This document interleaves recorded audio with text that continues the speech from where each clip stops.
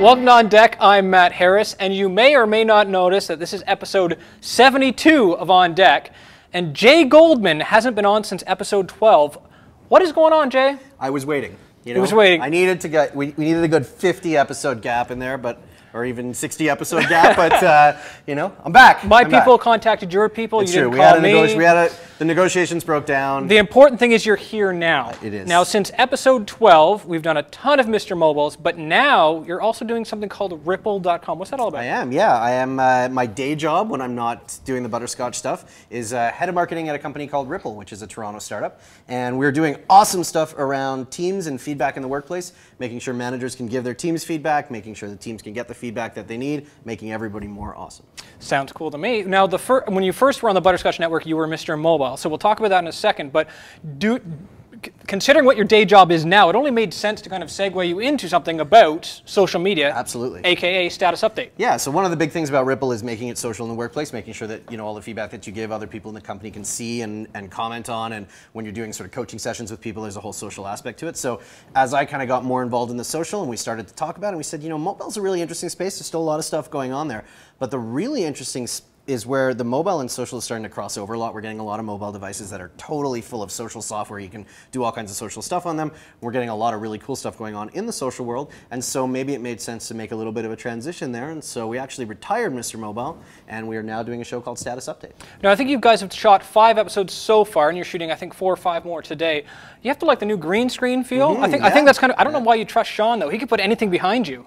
I don't trust Sean. That's right. That's the secret. We just have to assume that he's going to put the perfect backdrop behind you, make you look good. So for today's shoot, on the green screen, what are you guys talking about? We're going to talk about a whole bunch of stuff. We're talking about Flavors.me. It's a really cool service that lets you bring all your social profiles into one website. So something that's been kind of missing. It's been hard to get them all in one place. We're going to talk about some Facebook stuff, got a little bit of Twitter stuff, and some advice for people who are thinking of starting blogging but not really sure how to jump into it.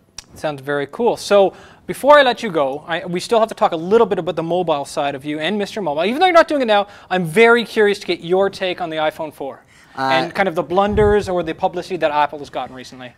I mean, you know, the thing about Apple is that they get publicity for doing anything. So they get publicity for accidentally leaving a phone in a bar, which got them basically a free launch of the product. See, I do that all the time, and I don't get any publicity. Nobody covers it's like, it where'd when my I do phone it. go? Yeah. So that, you know, so they had like a free launch of the product. Then they had the actual launch.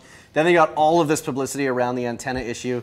And I think, you know, their handling of the antenna issue hasn't been good. I'm pretty sure telling people they were holding the phone wrong, maybe not the best way to kind of approach it. You know, we've all had iPhones before. We've all had phones before. I never had to be instructed in how to hold it before. So, you know, that might not have been the best call.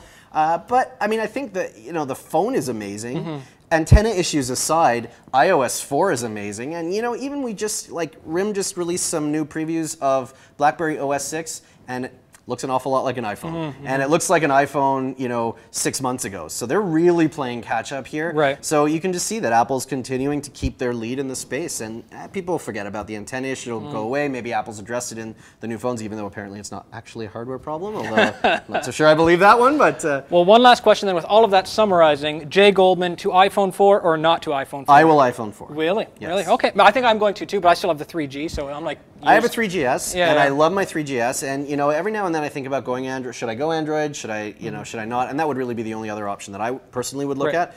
But every time I play with an Android phone, I just feel like it's not quite there. You know, and so fair enough. So I will do the iPhone 4. Okay, well, thank you for being on deck. For everything we've spoken about today, please go to butterscotch.com. Good luck with your shoot today. I hope Sean doesn't put like some kind of monster or, you know, dragon or anything behind you, because, you know, that would just be mean.